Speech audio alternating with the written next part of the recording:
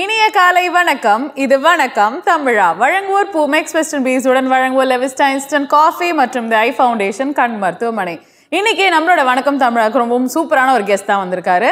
S, so இந்த கெஸ்ட்டை பற்றி சொல்லணும்னா, ஆர்த்தி, ஒரு படத்தை நம்ம 20 இயர்ஸாக செலிப்ரேட் பண்ணுறோம் அப்படின்னா, அது ஃபேன்ஸ்னால செலிப்ரேட் பண்ணுறோம் அப்படின்னா, அந்த படத்தை கிளாசிக் மூவி அப்படின்னு நம்ம சொல்லுவோம். இப்போது ஒரு படத்தில் ஹீரோ ஹீரோயின்லாம் தாண்டி ஒரு கதாபாத்திரத்தை நம்ம பயங்கரமாக ஞாபகம் வச்சுருக்கோம் அப்படின்னா, அந்த ஆக்டர் ஒரு வேற லெவலான ஒரு ஆக்டர். இப்போ வரைக்கும் நம்ம அதை மறக்கவே மாட்டோம். மௌனம் பேசியதே 20 வருஷம் ஆச்சு ரிலீஸ் ஆகி. கரெக்டாக சொன்ன இன்னைக்கு. அண்ட் அதுக்கப்புறம் இவரை பற்றி சொல்லணும் அப்படின்னா, ஏராளமான படங்களில் பயங்கரமான வெரைட்டிஸ் நமக்காக கொடுத்துட்ருக்காரு. இன்னும் சிம்பிளாக சொல்லணும் அப்படின்னா, ஒரு ஹீரோவாக இவர் ஜெயிச்சிருக்காரு, ஒரு வில்லனாக இவர் மிரட்டியிருக்காரு, அண்ட் எக்கச்சக்கமான சப்போர்ட்டிங் ரோல்ஸில் கலக்கியிருக்காரு அப்படின்னு தான் சொல்லணும். அண்ட் மோர் ஓவர் இவர் ஒரு தயாரிப்பாளர். இப்போது அவரோட ஒரு கனவு படத்தை தயாரித்து அதில் நடிச்சிட்டும் இருக்காரு. கோலிவுட்டில் 20 ஆண்டுக்கும் மேலே அனுபவம் வாய்ந்த ஒரு கலைஞர் அப்படின்னு தான் சொல்லணும். So without any further delay, let's welcome actor Nanda அவர்கள். வணக்கம். வணக்கம். எப்படி இருக்கீங்கண்ணா? ரொம்ப நல்லா இருக்கேன் அண்ணா. எனக்கு என்ன தெரியுமாண்ணே, உங்ககிட்ட பிடிச்ச ஒரு விஷயம் எவ்வளோ வேணா பேசேன், எவ்வளோ வேணா எனக்கு ஒரு மூவிஸ் எனக்கு வரட்டும், பட் ஆனால் நான் ரொம்ப சிம்பிள், நான் இப்படி தான் இருப்பேன். அந்த சிம்பிளிசிட்டி எனக்கு ரொம்ப ரொம்ப பிடிச்சிருக்கு. அதுக்கே ஒரு மிகப்பெரிய ஒரு கைத்தட்டல் நம்ம கொடுத்தாகணும். எஸ். அண்ட் ஃபர்ஸ்ட் உங்கள் லுக்ஸை பற்றி நான் கேட்டே ஆகணும். நாங்கள் 20 வருஷம் ஆகுதுன்னு பயங்கர பில்டப்லாம் சொல்லிட்டு இருக்கோம், பட் இன்னும் அப்படியே இருக்கீங்களே, எப்படி மெயின்டைன் பண்ணுறீங்க அந்த லுக்கை? இல்லை, ஹாப்பியாக வச்சுக்கணும்ல மனசுக்குள்ள. ரெகுலர் எக்ஸசைசிங் அண்ட் நம்ம ஒர்க் அப்படியே பார்த்துட்டு தான் போதும். கரெக்டு. பட் ஆனால் இதெல்லாம் தாண்டி உங்களோட ஜேர்னி இப்போ 20 இயர்ஸ்க்கு மேலே நீங்கள் போயிட்டு இருக்கீங்க. So how to you see this work journey? இல்லை, it's a very emotional journey. நிறையா happy moments, very depressed moments, ரொம்ப கஷ்டமான மூமெண்ட்ஸ், போராட்டங்கள், வெற்றிகள், தோல்விகள், இந்த மாதிரி நிறையா it had a lot of ups and downs.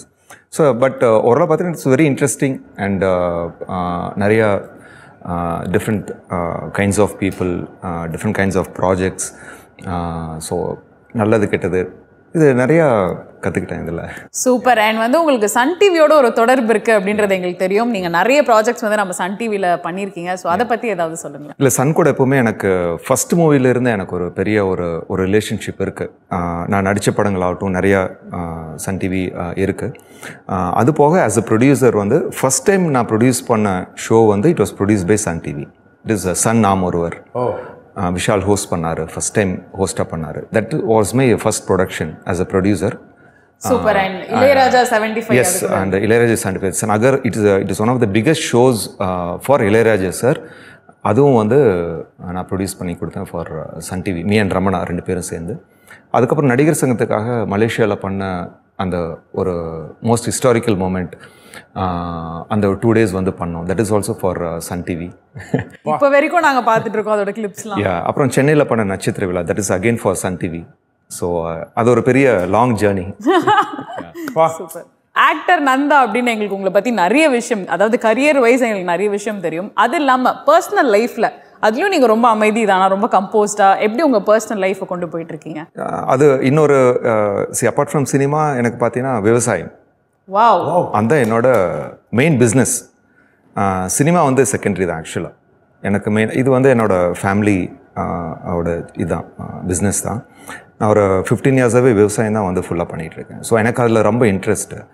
Monthly 10 days கண்டிப்பாக I make it a point ஃபார்முக்கு போயிட்டு எல்லாத்தையும் பார்த்துட்டு எல்லாத்தையும் கவனிச்சிட்டு. ஏன்னா அங்கே ஒரு 4-5 ஃபேமிலிஸ் உள்ளே இருக்காங்க, காலங்காலமாக இருக்காங்க. கிட்டத்தட்ட 70-80 இயர்ஸாக அங்கே இருக்காங்க, பரம்பரையாக அங்கே வாழ்ந்துட்டுருக்காங்க. ஸோ அவங்க கூட அந்த ஃபார்மில் அது எனக்கு ரொம்ப ஒரு பிடிச்சமான ஒரு விஷயம். ஸோ அங்கே போனாவே ஒரு அமைதி வரும். அதே அமைதி இங்கே கண்டினியூ ஆகுது, அவ்வளோதான். இது உண்மையிலே உங்களை பற்றி தெரியாத ஒரு விஷயம். 20 years ஆஃப் மௌனம் பேசியதே கண்டிப்பாக அதை நம்ம கேட்டே ஆகணும். அந்த கண்ணன் அப்படின்ற கதாபாத்திரம் இன்னி வரைக்கும் கொண்டாடப்பட்டு இருக்கு. ஸோ அதோட எக்ஸ்பீரியன்ஸ் பற்றி சொல்லுங்களேன். இல்லை, அது எனக்கு கிடைச்ச ஒரு மிகப்பெரிய சக்ஸஸ் அந்த character. And everything goes to Amir sir, அந்த படத்தோட டைரக்டர். அது எனக்கு நான் நிறைய சொல்லியிருக்கேன். பட் எனக்கு ஒரு ஆக்சிடெண்ட்டில் கிடைச்ச ஒரு வாய்ப்பு தான் நான் சொல்லுவேன் ஆக்சுவலாக அந்த கேரக்டர்.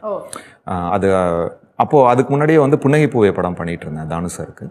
என்னோட அந்த ஆடியோ இன்விடேஷன் பார்த்து தான் அந்த மௌனம் பேசியதுக்கு அமீர் சார் கூப்பிட்டாரு. ஸோ அப்படி வந்த ஒரு வாய்ப்பு தான் அது. ஆனால் அந்த படம் ஃபஸ்ட்டு ரிலீஸ் ஆச்சு. But it was a wonderful experience doing that character. ஏன்னா அது it's a very beginning stage of my character. ஒரு படம் கூட ரிலீஸ் ஆகலை. எனக்கு என்ன பண்ண போகிறேன்னு எனக்கு தெரில. அங்கே போனதுக்கப்புறம் அமீர் சார் வந்து பிளைண்டாக சொன்னார், கண்டிப்பாக உங்களுக்கு இதில் நல்ல பேர் வரும், எனக்கு தெரியும் இன்னொரு படம் நீங்கள் ஹீரோ லான்ச் ஆக போகிறீங்க, பட் இந்த படம் வந்து உங்களுக்கு கண்டிப்பாக ஒரு பேர் எடுத்து கொடுக்கும் அப்படிங்கிற ஒரு சின்ன நம்பிக்கை. அந்த வார்த்தை தான் எனக்கு வந்து பெரிய நம்பிக்கை கொடுத்துச்சு.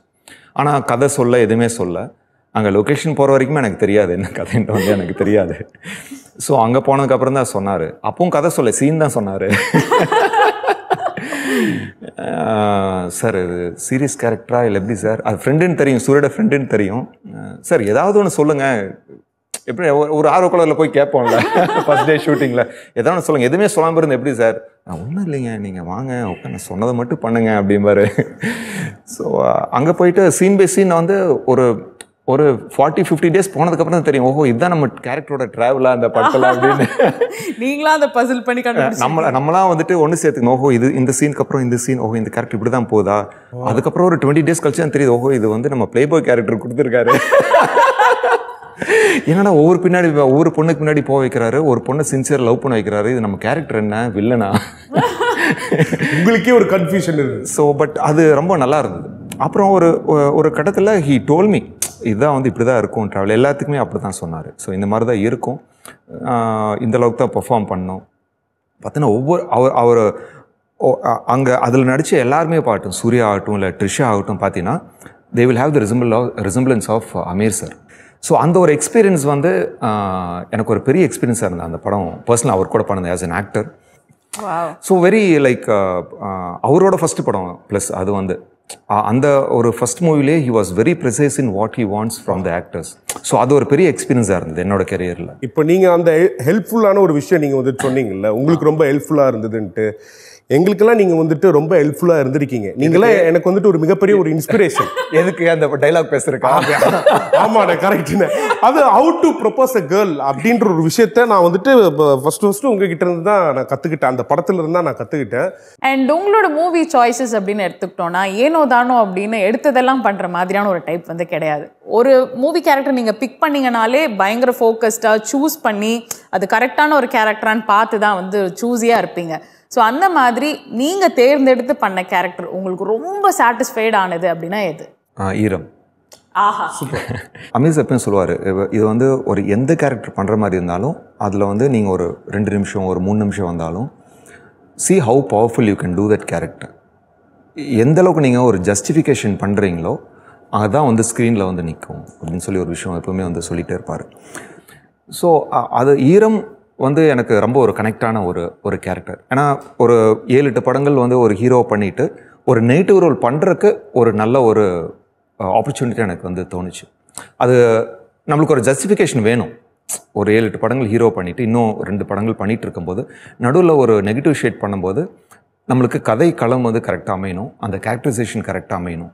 ஏன்னா வந்து ஒரு நார்மலான படத்தில் ஒரு வில்லனாக பண்ணி அப்படி பண்ண நான் விரும்பலை.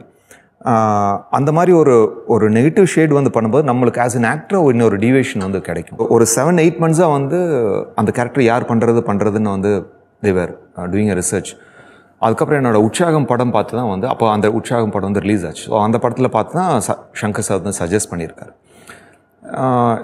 சங்கர் சார் வந்து அது ஸ்க்ரீன் பிளே அண்ட் டைலாக்ஸும் பண்ணியிருக்காரு கூட.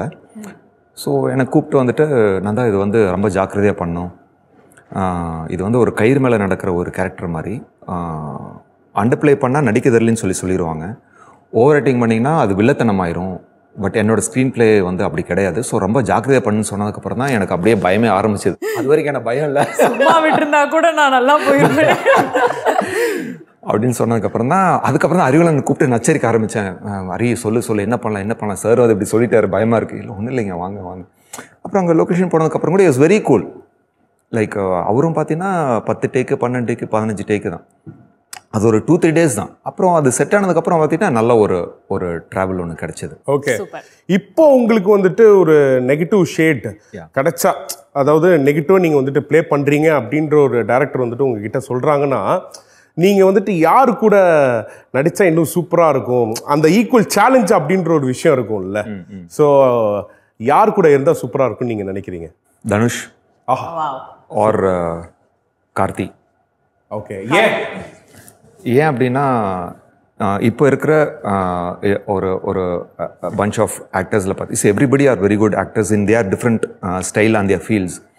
பட் பர்டிகுலராக நான் வந்து ரொம்ப அப்சர்வ் பண்ணிட்டு பார்த்து ரசிச்சுக்கிட்டு இருக்கிற படங்கள் வந்துட்டு I like Dhanush and Karthi. அவங்கள ரொம்ப அட்மையர் பண்ணிகிட்ருக்கேன் ஆஸ் அன் ஆக்டராக. ஏன்னா அவங்க ஃபஸ்ட்டு படங்கள்லேருந்து பார்த்தீங்கன்னா அவங்களோட ட்ராவல் எப்படி ஆரம்பிச்சிருக்காங்க, என்ன படங்கள் பண்ணியிருக்காங்க, இப்போ எந்த மாதிரி ஒரு படங்கள் பண்ணிகிட்ருக்காங்க அப்படி அவங்க செலக்ட் பண்ணக்கூடிய அந்த கண்டென்ட்ஸ் வந்து இட்ஸ் வெரி ஸ்ட்ராங் கண்டென்ட். ஆனால் இவ்வளோ ஒரு பவர்ஃபுல் ரோல்ஸ் வந்து அவரால் பண்ண முடியுமா அப்படின்ட்டு he is proving himself again and again in each film. So அந்த ஒரு விஷயம் வந்து எனக்கு தனுஷ் வந்து எனக்கு ஒரு ஃபேவரட் ஆக்டராக இருக்கார். And of course again Karthi. And I have a long travel with him. Okay. ஏன்னா அவர் படங்கள் நடிக்கிற வர்றதுக்கு முன்னாடியிலேருந்து ஒரு பழக்கம் இருக்குது அவர் கூட. ஏன்னா இப்போ சூர்யா நானும் பண்ணிகிட்டு இருக்கும்போது அவருக்கு அப்போ நடிக்கிற இதே கிடையாது. யூஎஸ் லைக் இங்கே படிக்கணும், இன்ஜினியர் முடிச்சுட்டு அவங்க யூஎஸ் போகணும் அப்படிங்கிற ஒரு தாட்டில் தான் இருந்தாங்க. ஸோ அப்போ இருந்தே வந்து கார்த்தி பார்த்துட்ருக்கேன் from a child, from like இந்த காலேஜ் இதிலேருந்து. ஸோ அங்கேருந்து ஒரு ஃபஸ்ட்டு படத்துலேருந்து இப்போ அவர் பண்ணிகிட்ருக்கிற படங்கள் வந்து ஒரு ரசிக்கக்கூடிய ஒரு விஷயமா இருக்குது ஆஸ் அ கோ ஆக்டர். கண்டிப்பாக விஷால் அவர்கள் பற்றி நம்ம பேசி ஆகணும். உங்களோட நல்ல நண்பர் அப்படின்னு எங்களுக்கு தெரியும். ஸோ அவரை வச்சு ஒரு படம் வேறு ப்ரொடியூஸ் பண்ணியிருக்கீங்க இல்லையா, இப்போது அதை பற்றி சொல்லுங்கள். ப்ரொடியூசராக இல்லை, ஆஸ் அ ஃப்ரெண்டாக பார்த்தீங்கன்னா ஐ ஹேவ் அ நைஸ் ஒரு 7-8 years ஒரு நல்ல ரிலேஷன்ஷிப். எப்படி ஆரம்பிச்சது நான் சொல்லிடுறேன். இது எந்த இதுலையும் நான் சொன்னது கிடையாது. ஆக்சுவலாக நானிவேர்னு ஒரு படம் பண்ணேன். It is a first Sri Lankan movie for Tamils. Okay. அதில் நான் பண்ணேன். சச்சின் படம் டைரக்டர் ஜான் மகேந்திரன் சரோட சன், அவர் தான் டைரக்ட் பண்ணார். அந்த படம் இங்கே ரிலீஸ் ஆகலை, இங்கே சென்சார் கிடைக்கல. பட் அந்த படத்தை வந்து அவர் பார்த்துருக்காரு. அந்த படத்தில் பார்த்துட்டு அது முன்னாடி வரைக்கும் நானும் விஷாலும் பேசிக்கிட்டே கிடையாது, நம்பர்ஸ் கூட என்கிட்ட கிடையாது. நான் அப்போ படங்கள் பண்ணிட்டு இருந்தேன். அவரும் அப்போ தான் your starting to two like சத்தியம். அந்த டைமில் ஆக்சிடென்ட்டில் வந்து நானும் பாண்டிச்சேரியில் ஷூட் பண்ணிட்டு இருந்தேன், அவரும் பாண்டிச்சேரியில் ஷூட் பண்ணிட்டு இருந்தார். ஸோ நான் போயிட்டேன் நேராக. நான் ஃபோன் நம்பரும் கூட கிடையாது, பக்கத்தில் தான் இருக்கான்னு சொல்லுங்க. சரி ஓகே போயலாம் அப்படின்னு சொல்லிட்டு நேராக போயிட்டு கரண்ட்குள்ளே பார்த்து ஷீ தேங்க்ஸ் ஸோ மச் இது மாதிரி இல்லை எப்படி தென் அந்த படங்கள் பற்றி நிறையா ஷூட்டிங்லாம் நிப்பாட்டிட்டார். ஒரு 1 hour வந்து அந்த படத்தை பற்றி பேசிட்டு தென் அப்படி தான் அந்த ஃப்ரெண்ட்ஷிப் வந்து ஆரம்பிச்சது. இந்த லத்தி படம் பொறுத்தளவில் கதை கேட்டோம். ஃபஸ்ட்டு கதை கேட்டுட்டு எனக்கு டவுட்டு ஃபஸ்ட்டு விஷால் பண்ணுவாரா. ஏன்னா இது வந்து ஃபஸ்ட் டைம் பார்த்தீங்கன்னா ஒரு 7 வயசு பையனுக்கு அப்பாவாக பண்ணுறாரு ஃபஸ்ட் டைம். அண்டு அவரே நிறைய காப் ரோல்ஸ் பண்ணியிருக்காரு. ஆனால் இதில் பார்த்தீங்கன்னா ஒரு சாதாரண ஒரு கான்ஸ்டபிள். ஃபஸ்ட்டு இந்த மாதிரி ஒரு அண்டர் பிளே பண்ணுவாரா, ரெண்டாவது ஒரு பையனுக்கு ஒரு அப்பா பண்ணுவாரா அப்படிங்கிற ஒரு டவுட் ஒன்று இருந்தது. பட் கதையாக வந்து it was very powerful film as a film. இது விஷால் ஒரு சாதாரண ஹீரோ பண்ணுற கதையாக தான் நான் ஃபஸ்ட்டு வந்து கேட்டேன். எனக்கு ரொம்ப நாளாக இது ஓடிட்டு இருந்தது. அப்புறம் சேஞ்சஸ் எல்லாம் பண்ணி ஒன் ஃபைன் டே மச்சி நீ கேளு. ஆக்சுவலாக வந்து நான் ப்ரொடியூஸ் பண்ணுற ஐடியாவே கிடையாது இந்த படம். அவர் வேறு ப்ரொடியூசருக்கோ வந்து பண்ணலாம், பிச் பண்ணலாம். மச்சி நீ கேளு, நீ பிடிச்சிருந்த நீ பண்ணு அப்படின்னு சொல்லிட்டு அனுப்பிச்சோம். அமிஷா அவர் ஃபுல்லாக கேட்டுட்டு தென் இசட் 1 day டைம் கொடுறா, நான் யோசிச்சு சொல்கிறேன். அவர் யோசிச்சது வந்து அந்த அப்பாவை பண்ணுறதுக்கு அது கரெக்டாக இருக்குமா இந்த கதை. ஃபஸ்ட் டைம் அப்பாவை பண்ணுறாரு, அது கரெக்டாக இருக்கும் வருஷம் தான் வருஷம். அப்புறம் நெக்ஸ்ட் டே ஃபோன் பண்ணி சூப்பராக இருக்குடா பண்ணிடலாம், சூப்பராக வச்சு டேரக்டர் நம்பர் தரேன், நீ பேசி நீ பண்ணிக்கோ அப்படின்னு சொல்லிட்டு இல்லை நீங்கள் ரமணா வாங்க அப்படி சரி ஓகே வரோம். உண்மையாக நல்லா இருக்குல்ல, நல்லா இருக்கு, சரிடா பண்ணிடலாம், நீங்கள் ப்ரொடியூஸ் பண்ணுங்க அப்படின்னாரு. என்னது ப்ரொடியூஸ் பண்ணுறதா? இல்லை மச்சி அந்த ஐடியா இல்லை நீங்கள் பண்ணுங்க. ரமணாயிட்டு மச்சி கையில் பேங்க்கில் எவ்வளோ காசு இருக்கு, உங்கள்கிட்ட எவ்வளோ இருக்காங்க, ஒரு 5 லட்சம் ரூபா தேருண்டா வச்சு அவ்வளோதான் இருக்கு, நீ பண்ணிக்கோ, எனக்கு என்னால் பண்ண முடியாது அப்படின்னு. வாடா நம்ம சேர்ந்து பண்ணுவோம். அப்படி ஆரம்பிச்சது அந்த படம்.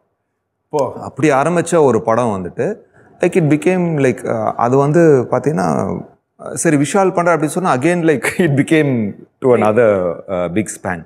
ஏன்னா ஃபஸ்ட் டைம் டேரக்டர் அப்படிங்கும் we need that very strong train like Yuvan, Balu sir, Peter ஹேன் master. அப்படி பார்க்கும்போது ரொம்ப வந்து பெருசாயிருச்சு.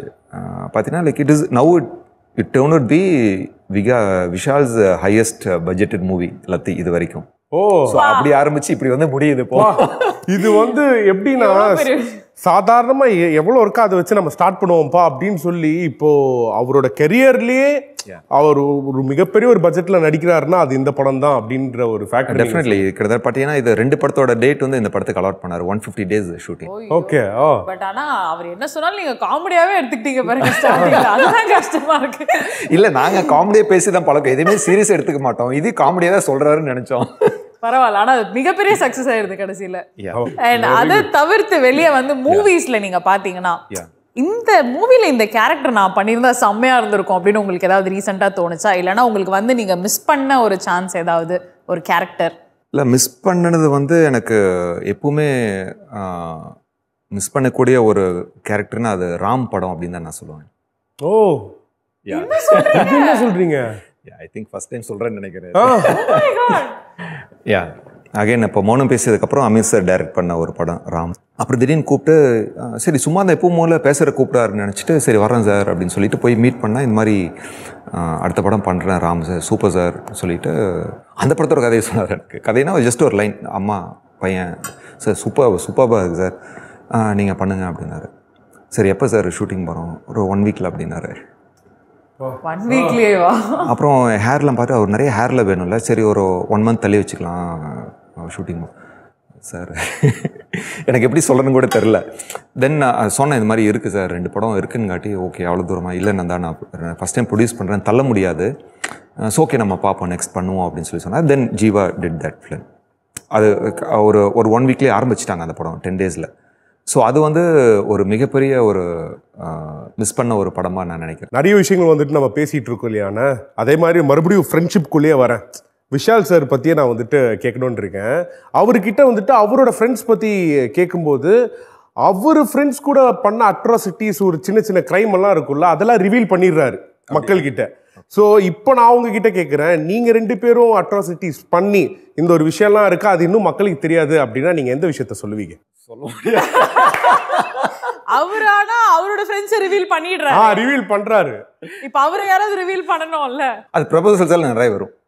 இந்த ஃபோட்டோஸ் வரும், ஆர்டிஸ்ட் இந்த ஃபோட்டோ ஸ்டெப்பா நீ காமிப்பா கொஞ்சம் பார்ப்பா நல்லா இருக்குப்பா நல்லா வேணும் பேசிப்பா என்ன காமிச்சேன்னா பாப்பாரு பார்த்துட்டு நல்லா இருக்குடா வேணாண்டா எப்பா நல்லா இருக்குன்னா ஏன்பா வேணாங்கிற என்னப்பா பிரச்சனை உனக்கு சொல்ற மாதிரி வேணாம் அப்படின்னு பாரு. நீ பாரு நல்லா இருக்கு. இப்போ நான் என்ன ரீசன் சொல்லிட்டு ஆண்டிக்கு நான் என்ன ரீசன் சொல்லட்டும்? வேற ஒரு பொண்ணை லவ் பண்றேன்னு சொல்லு. என்னது வேற ஒரு பொண்ணை லவ் பண்றேன்னு சொல்றடா?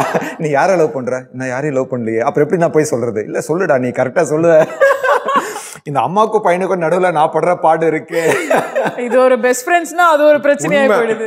இல்லைண்ணா நாங்களும் வந்துட்டு கல்யாண சாப்பாடுலாம் சாப்பிட்டு ரொம்ப நாள் ஆகுது.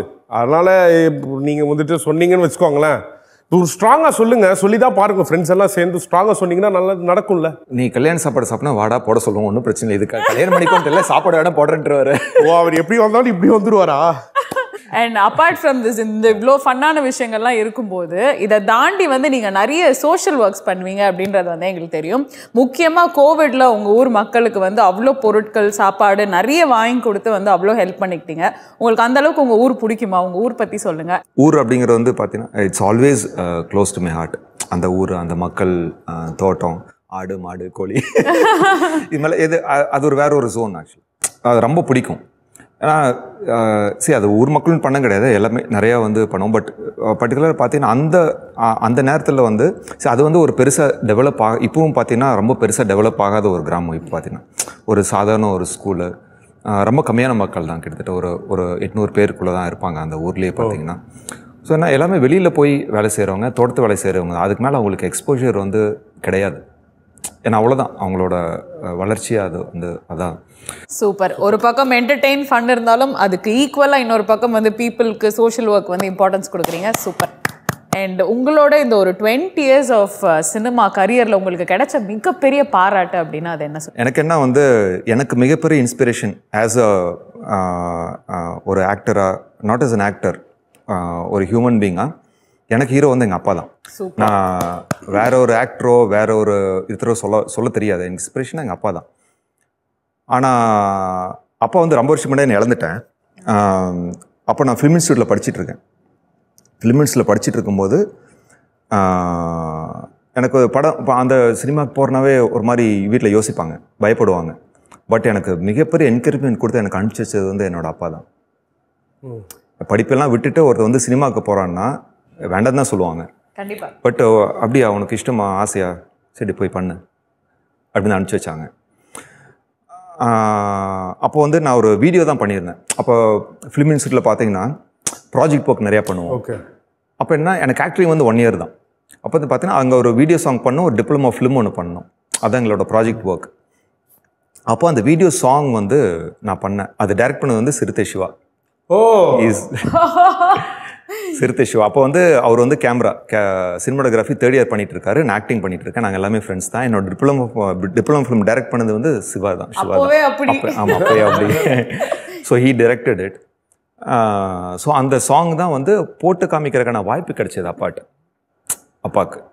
அந்த சாங் வந்து நான் ஃபஸ்ட்டு அந்த வீட்டில் அந்த VHS கேசட் கொடுத்து இதான் நான் ஃபஸ்ட் பண்ணியிருக்கேன் அப்படின்னு வந்து போட்டு காமிச்சு அவர் அதை பார்த்துட்டு வந்து ரொம்ப சந்தோஷப்பட்டார், ரொம்ப பெருமைப்பட்டார். ஸோ எனக்கு என்னென்னா இந்த ஒரு அந்த ஃபுல் ட்ராவலே பார்த்தீங்கன்னா அந்த ஒரு விஷயம் தான் அவர் பார்த்தார். ஒரு நடிகனா என்னை ஆன் ஸ்க்ரீனில் வந்து பார்த்தாரு. எனக்கு அது எப்போவுமே ஒரு வருத்தம் இருக்கும். எவ்வளோ வெற்றிகள் வந்தாலும் தோல்விகள் வந்தாலும் இந்த ஒரு ஹாப்பி மூமெண்ட்டை வந்து ஷேர் பண்ணிக்கிறதுக்கு அப்பா இல்லையே அப்படின்ட்டு இப்போ வரைக்குமே எனக்கு இருக்கும். அது ரொம்ப வருஷம் ஆச்சு, அவர் இறந்து ஆக்சுவலாக 20 years ஆச்சு. பட் இப்போ வரைக்குமே பார்த்தீங்கன்னா அந்த ஒரு விஷயம் எனக்கு இருந்துகிட்டே இருக்குது. அது ஏன்னு தெரியல, ரீப்ளேஸ் பண்ண முடியாது. ஸோ இந்த ஒரு ஹாப்பி மூமெண்ட்டில் அப்பா இல்லையே, ஓகே இந்த ஒரு சேட் மூமெண்ட்டில் அப்பா இருந்தால் நம்ம கொஞ்சம் பெட்டராக இருந்திருக்குமோ, நம்ம பெட்டராக ஒரு டிசிஷன் எடுத்துருப்போமோ அப்படிங்கிற ஒரு விஷயம் வந்து எப்போவுமே மனசில் இருக்கும். ஸோ நிறைய விதத்தில் வாஸ் அ பிக் இன்ஸ்பிரேஷன். எனக்கு அப்போ தெரியல, அப்போ நம்ம சின்ன வயசு, அப்போ வயசு அந்த மாதிரி. அப்போ வந்து நம்ம பார்ப்போம் அப்பாவா அம்மாவா ஓகே ஃப்ரெண்ட்ஸாக நம்ம பார்த்து ஜாலியாக ஸ்கூலுக்கு போயிட்டு பண்ணிகிட்டு இருப்போம். ஆனால் இப்போது ஒரு விஷயம் வந்து யோசிக்கும் போது, ரொம்ப ப்ரெசைஸாக வந்து யோசிக்கும் போது, அந்த ஒரு தைரியம், அந்த ஒரு கமாண்ட், மற்றவங்களை எப்படி ஹேண்டில் பண்ணுறாரு, எந்த சுச்சுவேஷன்லையும் வந்து தைரியமாக ஹேண்டில் பண்ணக்கூடிய ஒரு கெப்பாசிட்டி, எப்படி அவர் நடந்துட்டார், எப்படி பேசினார் அப்படிங்கிறது எல்லாமே இப்போ என் மைண்டில் இருக்குது. ஸோ அது என்னோட ட்ரீம் தான். நான் இது எல்லாமே பார்த்தது வந்து எனக்கு ஒரு ட்ரீம் மாதிரி இருக்குது. ஏன்னா அப்போ வந்து எனக்கு ரொம்ப சின்ன வயசு, எனக்கு எல்லாமே ட்ரீம் மாதிரி இருக்குது. அந்த ட்ரீம் தான் எனக்கு இப்போ எனக்கு அந்த இன்ஸ்பிரேஷன். இப்போவுமே ஒவ்வொரு இன்சிடென்ட்டுமே வந்து that is inspiration for me. அந்த பிளெஸிங்ஸ் இல்லாமல் டெஃபினட்டாக நீங்கள் அந்த இடத்துல இருக்கவே மாட்டீங்க. அவரோட நீங்கள் வந்து சொல்லியிருந்தீங்க இல்லையா, எனக்கு அந்த ஒரு சின்ன வருத்தம் தான் இருக்குது அப்படின்ட்டு. பட் ஆனால் அவர் உங்களோட ஒர்க்ஸ் எல்லாமே பார்த்துட்டு தான் இருக்கார். அவரோட பிளெஸிங்ஸ்னால நீங்கள் இன்னும் நிறைய படங்கள் நீங்கள் வந்துட்டு கொடுக்கணும், பண்ணணும் அப்படின்னு சொல்லிட்டு நாங்கள் வந்துட்டு வாழ்த்திக்கிறோம். அண்ட் இவ்வளோ நேரம் எங்களுக்காக இவ்வளோ காமாக உட்காந்து நல்ல ஃபன்னாகவும் போச்சு அண்ட் பயங்கர இன்ஃபர்மேட்டிவாகவும் போச்சு. பார்க்குறவங்களுக்கும் அவ்வளோ யூஸ்ஃபுல்லாக இருந்திருக்கும். So thank you so much for coming to our show today. Thank you so much. And உங்களுக்கு லெவிஸ்டா இன்ஸ்டன்ட் காஃபி வழங்கும் ஒரு கிஃப்ட் ஹேம். இன்னைக்கு நம்மளோட நிகழ்ச்சியில் ஆக்டர் நந்தா அவர்கள் இணைஞ்சு நிறைய விஷயங்கள் பேசியிருந்தாரு. கண்டிப்பாக நீங்கள் எல்லாருமே பார்த்து ரசிச்சிருப்பீங்க அப்படின்னு நம்புறோம். இதே மாதிரி இன்னொரு வணக்கம் தமிழால் உங்கள் எல்லாருமே வந்து சந்திக்கிறோம். Until then, it's bye-bye from Aarthi Subhash and Nikki. இது வணக்கம் தமிழா. வழங்குவோர் பூமெக்ஸ் வெஸ்டர்ன் பீஸுடன் வழங்குவோர் லெவிஸ்டா இன்ஸ்டன்ட் காஃபி மற்றும் தி ஐ ஃபவுண்டேஷன் கண் மருத்துவமனை.